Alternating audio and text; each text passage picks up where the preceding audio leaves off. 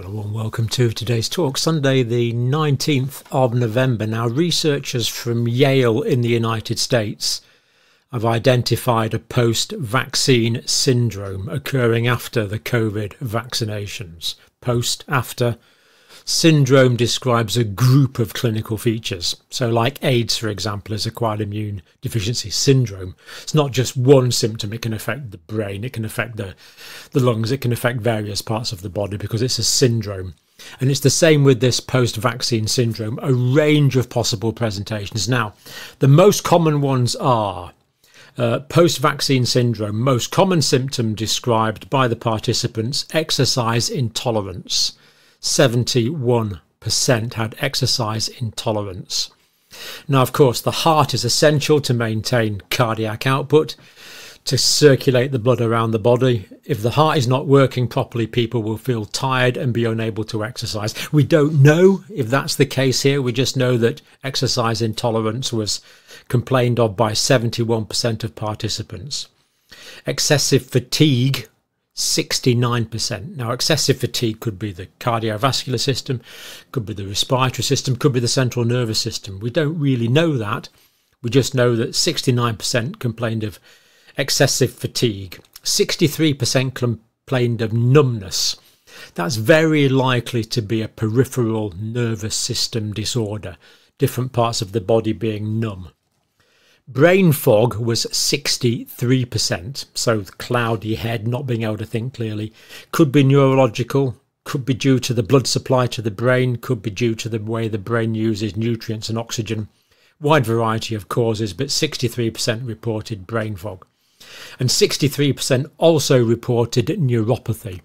Neuropathy just means disease of the nerves. It doesn't tell us much detail, but it tells us disease of the nerves. 63% reported that.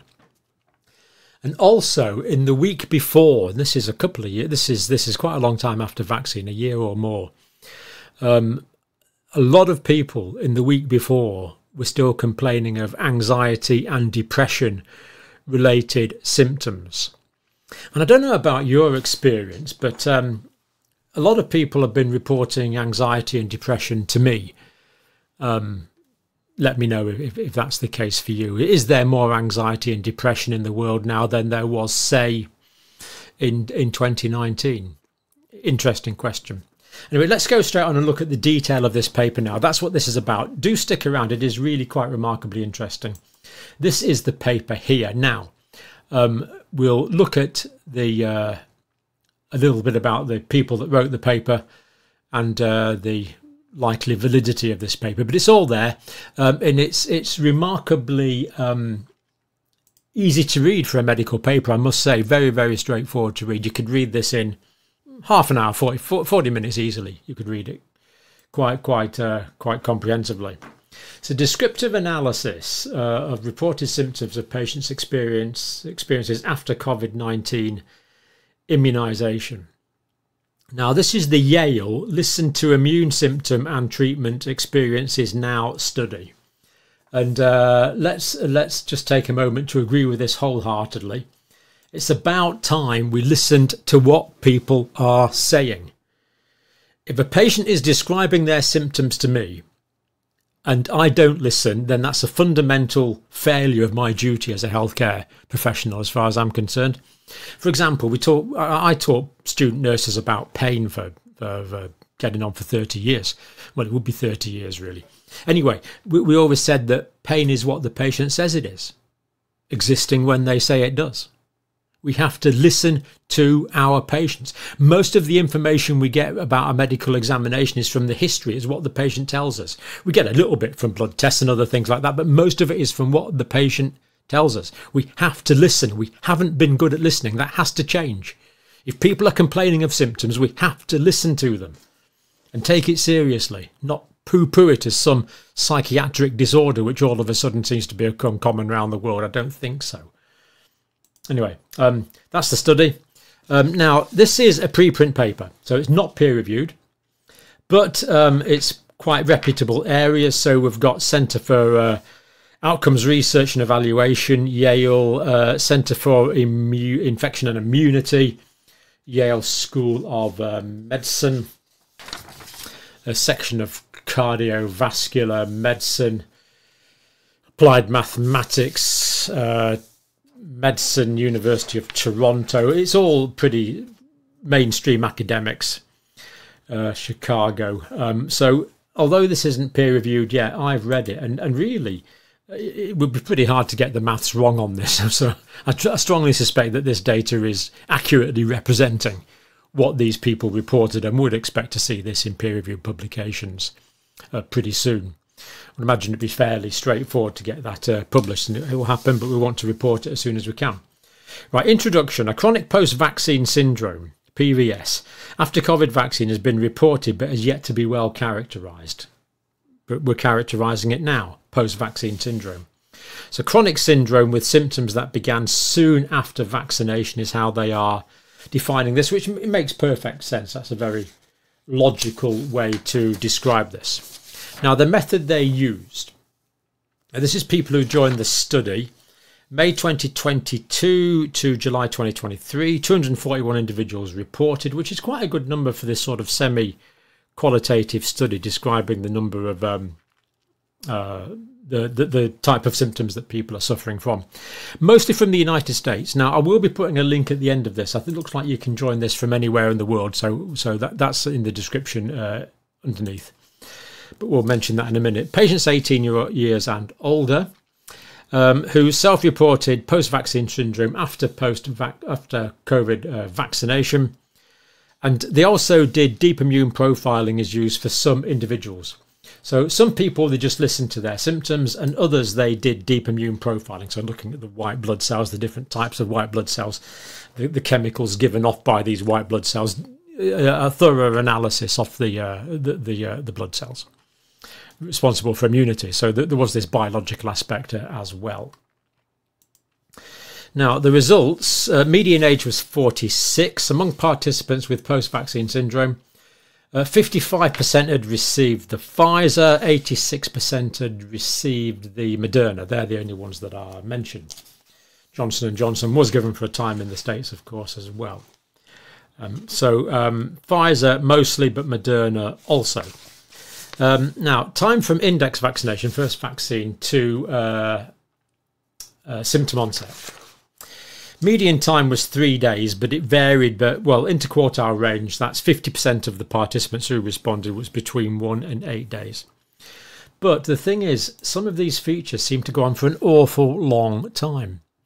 Now, when this line of treatment first came out, it was very hard to conceptualise that there would be such potential long-term issues. That's really been quite a surprise and a major disappointment. In fact, it's quite concerning, really, as many of you sadly know from personal experience. Time from vaccination to symptom survey completion. So that was when the symptoms typically began, just short after the vaccine, but we're going on for a long, long time here. So the time from vaccination to symptom survey completion, the average time here was 595 days. Interquartile range, 50% lying between 417 and 661 days. This is a long time post-vaccine. And this is a quality of life survey here, this quality of life analogue scale looking at various parameters. And they found it was 50. So what this scale does, you would say 0 is terrible, 100 is good. So you can see a lot of these people aren't doing very well on quite a few quality of life parameters, which is pretty... it's very sad and terrible for the individuals. 5 most common symptoms, as we've said: exercise intolerance, 71%, exercise fatigue, 69%, numbness, 63%, brain fog, neuropathy, 63%. Now, this is perhaps, I think you could almost say, equally concerning, really. In the week before the survey was completed, people were asked to give their experiences, and the people who reported had experienced these at least once in the week before they filled out the questionnaire. Feeling uneasy, 93%, at least once in the week. Fearfulness, the anxiety that we're talking about, 82%. Overwhelmed by worries, 81%. Feeling of helplessness, 80%. Anxiety, 76%. Depression, 76%. Hopelessness, 72%. And of course, you can see that these percentages are so high that many people are suffering from more than one. And feelings of worthlessness, 49% experience those. And there are also concerns related to living situations, food security and accommodation. So we see that this post-vaccine syndrome is being reported by these participants to affect many aspects of life. These medical aspects, these psychological stroke psychiatric aspects, and their ability to just provide for themselves normally in the world. So I'll put those in the description. They're all listed there. All totally horrible features. So the people filling out these experience those at least once in the week. Now, symptom severity. When asked to quantify their symptoms, 0 from trivial to 100 unbearable, participants reported that the worst symptom was 80. So pretty bad, 8 out of 10 for severity on their worst days. Good days, bad days, but on the worst days, 80 out of 100. Severe, I would call that quite severe. Now, they've tried various interventions, these individuals. In fact, they reported a median of 20 interventions, 20 things that people have tried. So I think this talks about desperation, really. They've tried 20 different things to try and alleviate their symptoms, because there's no standard treatment. This is partly what this study wants to do. We need to standardise the treatment for individuals with post-vaccine syndrome. But anyway, let's look at some of the things that they had tried. Oral steroids, very powerful anti-inflammatory drugs. 48% had tried that. Gabapentin, which is usually used for peripheral nerve conditions, 25% had tried that. Low-dose naltrexone, 20% had tried that.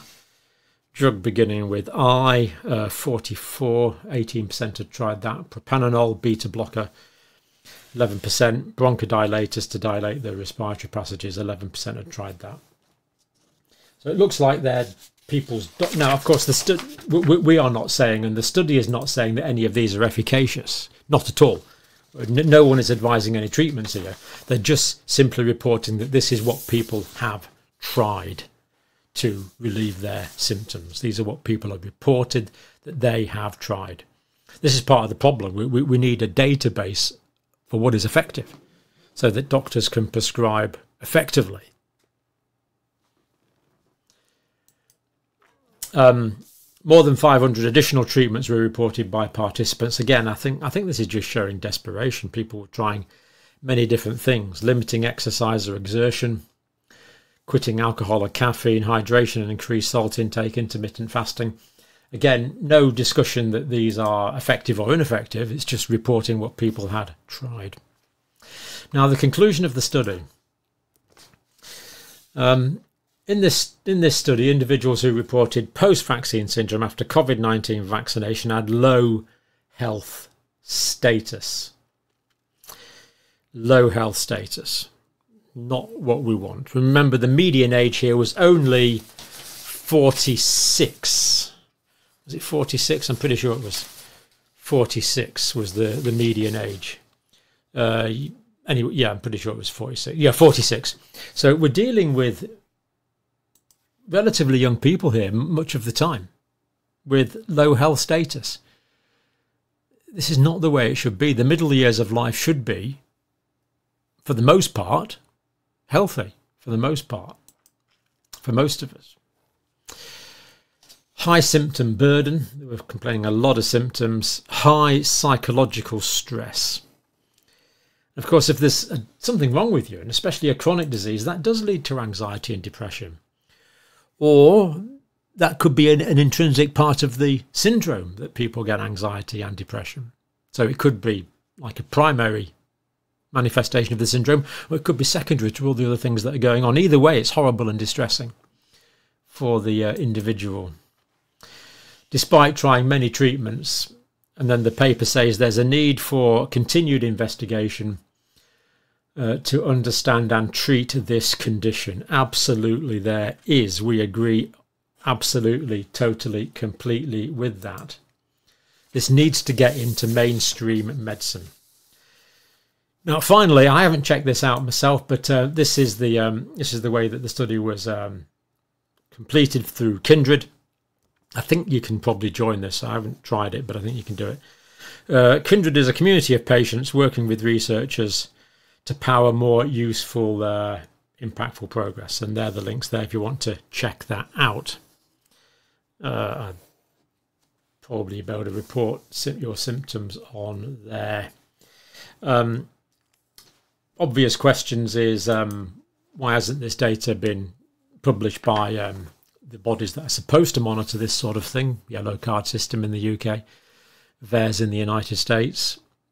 Why aren't we getting papers from the CDC and the health service in the UK? But these people at Yale are listening. And maybe we should just close with that. If someone is suffering from something, whether it's physical or psychological, listen to them. Refer them on to professionals as well, of course. But if someone says, look, tell you the truth, John, whatever your name is, I'm not feeling that good today, or I'm feeling a bit anxious today, then listen to that, because for someone to say that might require quite a bit of courage for them to say that. You know, if someone's a bit depressed and they say, look, Joan, I'm a bit down today, it's probably taken a lot of courage for them to say that. And if you say something like, oh, don't worry, you'll be better soon, then that's kind of almost dismissing what they've said. If someone says that to you, take it on board and say, oh, really? Thank you for telling me. Tell me more if you'd like to. Listen to what people say. Doctors, nurses need to listen to what people say. Everyone needs to listen to what people say. The human experience is real. And we need to listen to each other's and take it seriously. And believe people when they report their feelings. That's what a symptom is by definition. It's something the patient experiences. It's not a clinical sign that you can see, like a knee reflex.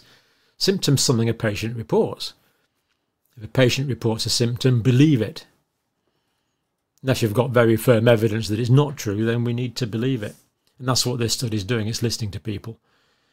And one of the indictments of the healthcare professionals over the past few years is maybe not quite enough listening. But thank you for listening.